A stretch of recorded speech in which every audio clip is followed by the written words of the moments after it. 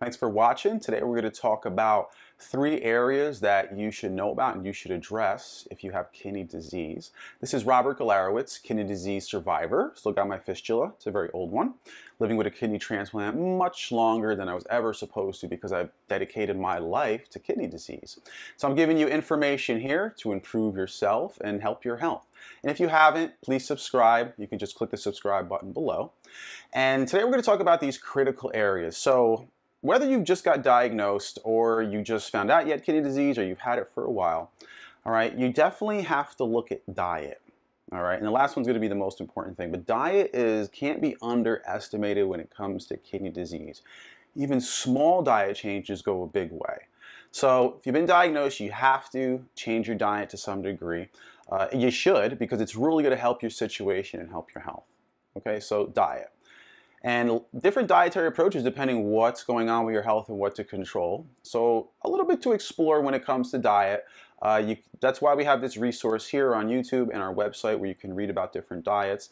But you have to make some type of diet changes. At the bare minimum, you have to reduce or look to get rid of salt or sodium. Okay, so that's diet. The bare minimum, get rid of salt or sodium, and you should go further with your diet. And always seek out the appropriate help or resources if you need to. Supplementation, proper nutritional supplementation from high quality companies that preferably are made in FDA registered labs and facilities. Okay, so supplementation is so important and so critical. Upwards of 80% of people with kidney disease are deficient in vitamin D. All right, and then we have high rates of deficiency in zinc, selenium, and a lot of other different nutrients. Okay, so at the minimum you have to be using some type of good supplementation.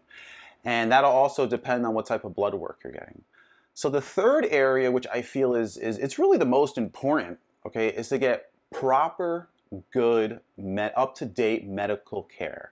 Now, if you've been diagnosed with kidney disease or have kidney disease, you absolutely should be seeing a nephrologist. That's a specialist it's a medical doctor who's a specialist in kidney diseases.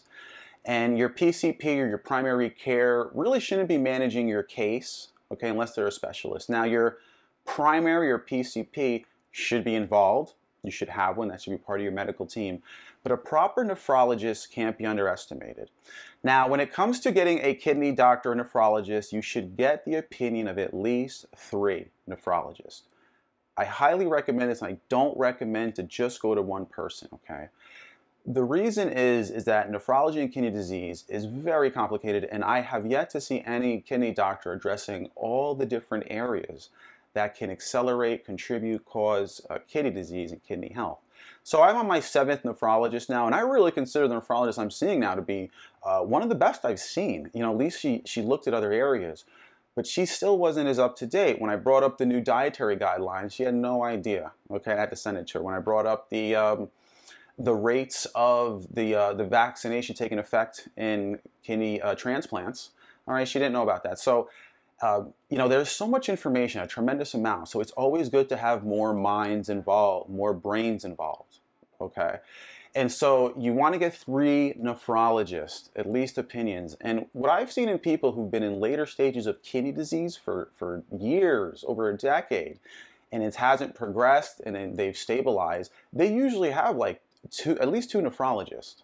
Okay, they have one that's usually close to him. I know a guy who goes out to a major university to see someone, and he gets different viewpoints, different treatments, okay, because it's really rare to find any kidney doctor that's going to address all the different areas when it comes to kidney disease. Now, you need to address vitamin D, you need to address blood pressure, blood sugar, and so they tend to take care of those. You need to address the parathyroid hormone, okay, you need to address the bun. Okay, you need to address maybe high phosphorus, maybe elevated potassium. So many areas, and so many areas that we learn about all the time.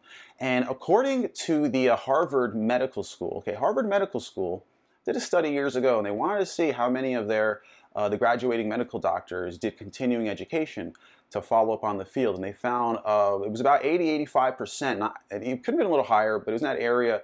Didn't do any continuing education. You get their continuing education from the pharmaceutical reps who come in the office, okay, and I can tell you from working with a nephrologist for years, that's kind of how it's done.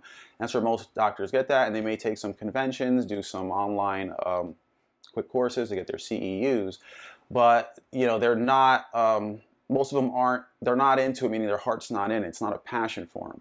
Okay, it's a passion for me because if I don't take care of my kidney health, I'll be back on dialysis and I'm going to die. Okay, and I don't want that. Okay, I got a family. I want to live good. So it is a passion for me. It's all day, every day. It's not a job, okay, where I clock in and clock out and I don't think about it anymore. No, it's always what I think about. It's all I do, okay? Because I never want to go through dialysis again, never want to have surgeries, never want to be cut up again. But now things are so different. If you have to go to dialysis, it's a completely different ballgame. But those are the things that you should definitely do. Diet, proper supplements, good conventional nephrology care, at least get 3 opinions, at the minimum get 2. And 2 different people not related to each other, not in the same practice, even not affiliated with the same hospital if you can. Okay, so somebody completely different. So like, subscribe, comment. We get back to comments always. Sometimes it may take us 48 hours, but we'll get back to you. Thanks for watching, everybody, and to your best kidney health. Bye.